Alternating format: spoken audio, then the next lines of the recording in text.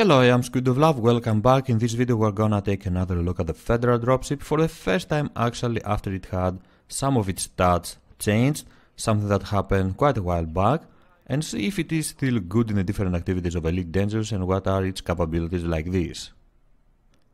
The major change that happened to the Federal Dropship is the fact that you now require the third rank of the Federal Navy in order to get yourself a Federal Dropship, the rank of midshipman, and it is much easier to get one than it used to be before when you had to have the 7th rank of the Federal Navy, that of ensign. Also, it is slightly faster than it used to be, but the difference is pretty much insignificant. Its speed can go up to 182 meters per second, while its boost speed can go up to 304 meters per second. Unfortunately, the maneuverability is quite low at level 2. The value of the shields is at 104, while the value of the armor has been increased to 540. The Federal Dropship can be equipped with a power plant of class 6, thrusters class 6, a framesheet drive of class 5, life support 5, a power distributor of class 6, and sensors of class 4, and it has a fuel tank of capacity 16. With these modules equipped, the best modules it can be equipped with, its available power is at 25.20, which is quite decent, very good actually, and the jump range is at 16.92 light years. Not the best, not that bad either. It is a quite heavy ship, and we can see this from its mass at 728 tons. It has 7 internal compartments, of which 1 class 6, 2 class 5, 1 class 4, 2 class 3, and 1 class 2.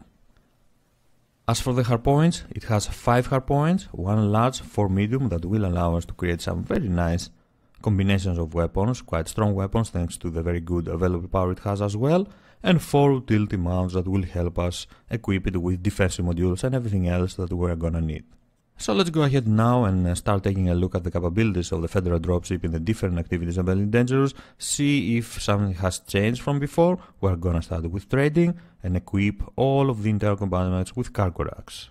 With only cargo racks equipped, our Federal Dropship has a cargo capacity, a maximum cargo capacity of 164 tons, and if we equip the lowest class of shield generator it can be equipped with, then with an A4 shield generator we can have a maximum cargo capacity of 148 tons, and although it is obvious that it is not the best option for pure trading, it is not the best trading vessel out there, we could create some kind of an armed freighter and move from one station to another delivering goods while having extra protection. And the same applies in mining. We can equip it with class 2 mine ledgers, 2 class 2 mine ledgers or more if we want, we don't really have to. Have a refinery with up to 8 bins, collector limit controller, prospector limit controller, our shield generator of A4, and a cargo capacity of 128 tons, which is quite decent for mining. And of course we can add some weapons and some more defensive modules on the utility mounts and help protect even better against pirates and other NPC. Of course, the maneuverability, the low level of maneuverability, might create some problems while navigating in asteroid fields, but in general it is not that bad of an option for mining as well. But what about its long-range traveling capabilities? It is obvious that because of the high mass it has, it's gonna be a bit problematic, it's going to be not the best option, obviously, for that kind of activity. Our jump range is not gonna be the best. Let's go ahead and take a look. We are gonna start with rare goods trading. In general, the ability it has to travel from a system to another faraway system. We don't really need to have everything equipped with cargo racks, so this is why we have only equipped the internal compartments of class 6 and class 5 with cargo racks, and this will give us a cargo capacity of 128 tons, which is more than enough for air goods trading, or in general transferring goods from one station to another far away.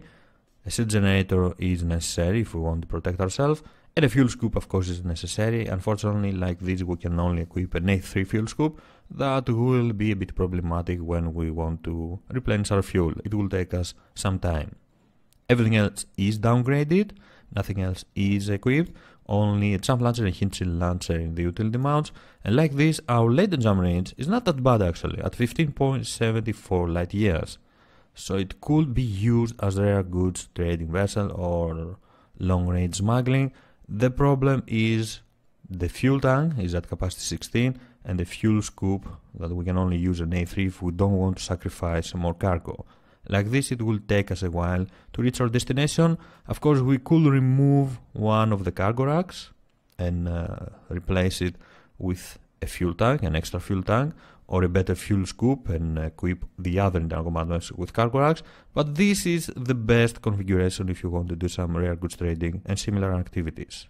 As for exploration, thanks to the number of internal compartments it has, we can equip it with all the necessary modules, advanced cover scanner, detailed surface scanner, a planetary vehicle hangar if you want to land on the surface of the planet and do some land exploration, seed generator of D4, autofill maintenance unit, and a very good fuel scoop of A6 that will help us replenish our fuel even faster.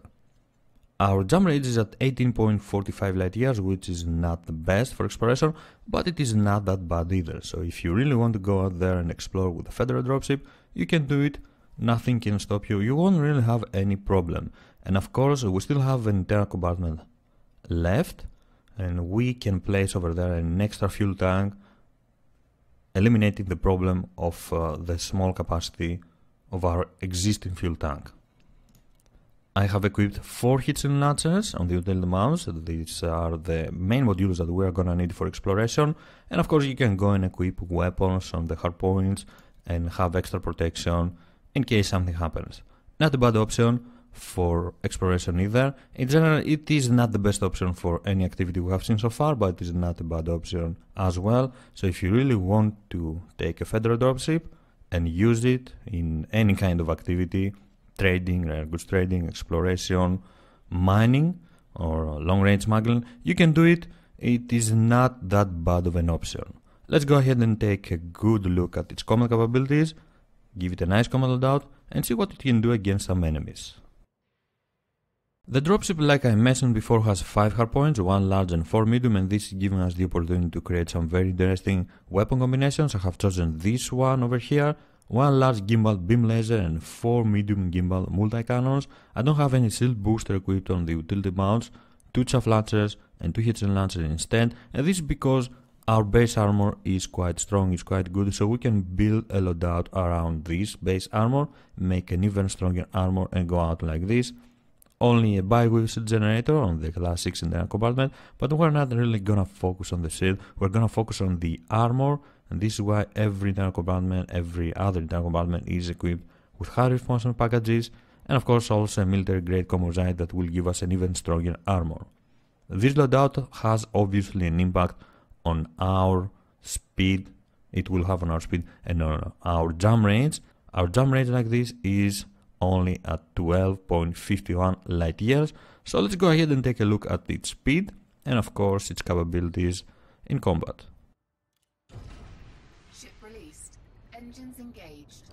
So let's get out of here, let's put 4 pips on our engines and see what is our speed. It's not gonna be very fast, that's for sure. Our normal speed is at around 194 and 95 only. Yeah, definitely not very fast. If we boost, 323 is slightly better. 325.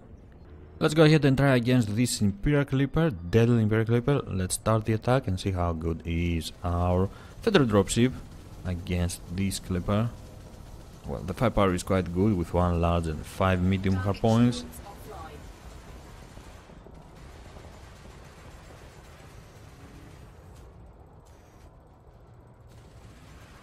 If we can continue attacking it, then we will have absolutely no problem to destroy it. The obvious problem with the dropship is the speed.